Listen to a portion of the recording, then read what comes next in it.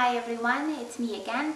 Today I'd like to talk to you about something that I found out about 6 months ago. And as you know very well, I usually don't find something out and come out and make a video right away because I want to learn more about it. And I did the same, with the Sabri and with the craniosacral therapy.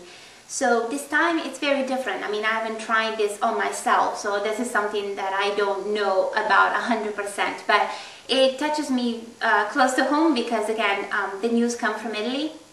A lot of you know already, and I wish more people would have talked about it in the past, and I wish that this could have happened a little sooner because, again, I followed the story for about 6 months, and I saw some trouble at really learning more about it. Either way, I wanted to tell you about Dr. Zamboni. Dr. Zamboni is an Italian doctor that works in Ferrara. Ferrara is a town in Emilia-Romagna in central Italy. This doctor has a very close relationship to multiple sclerosis because his wife has been affected by this disease for many, many years. He wanted to help her, and also he's a doctor, so he decided to study more about it.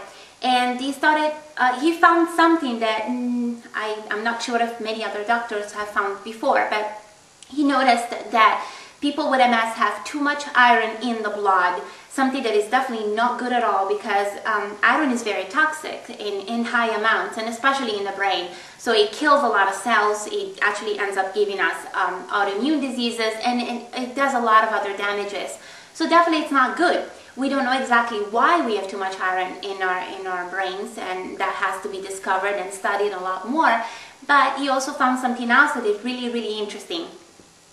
He found out that some of the blood vessels in our brain or in our neck are pretty much clogged. Not completely, not many. It could be 1, it could be 3, it doesn't matter.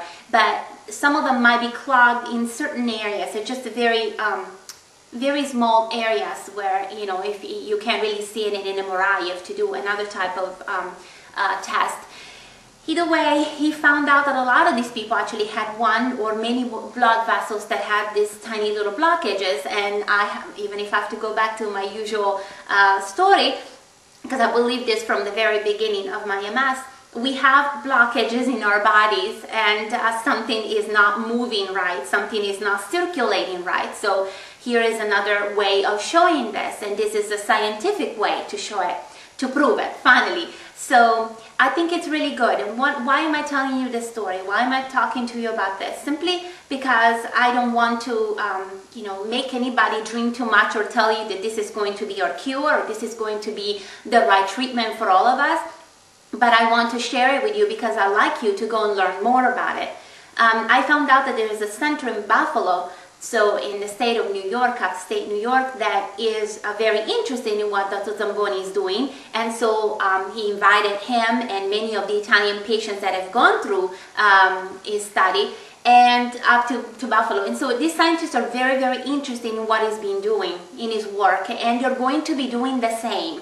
This is very wonderful. They're talking about 1,100 people with MS that are going to be studying and hopefully are going to get better because of this. How can you get the people better? Well, Dr. Zamboni pretty much had a surgery with these people. So they put a little balloon into the blood vessel to pretty much block the blockage. So try to really open up the blood vessel and let the blood flow in the right way.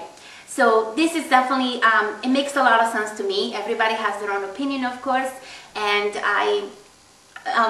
many of you don't know really my entire story, but for the longest time, for almost 2 years, my doctors were thinking that I had antiphospholipid syndrome, which is a blood disorder.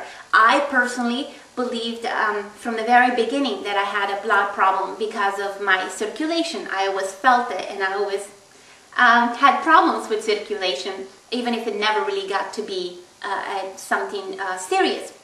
Either way, for me, this is really making a lot of sense, and all I want to do is really just share the news. I'd like you to learn more about it. I'd like you to ask your doctor about it and see what he says or what she thinks about it, and then simply just learn more and ask more questions and find out more. And if there are any centers in the United States that will want to do the same, they will want to follow what Dr. Zamboni has been doing, then maybe go there and learn more about it, and maybe have this procedure done if you find out that you have some blood vessels that are not working properly.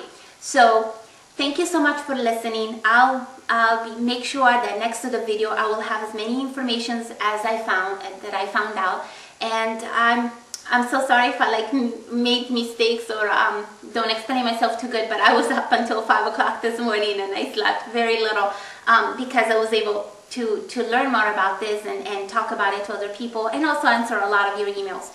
So thank you so much for listening to me, and let's hope that these are really good news, and don't dream too much, be realistic, but at the same time be excited.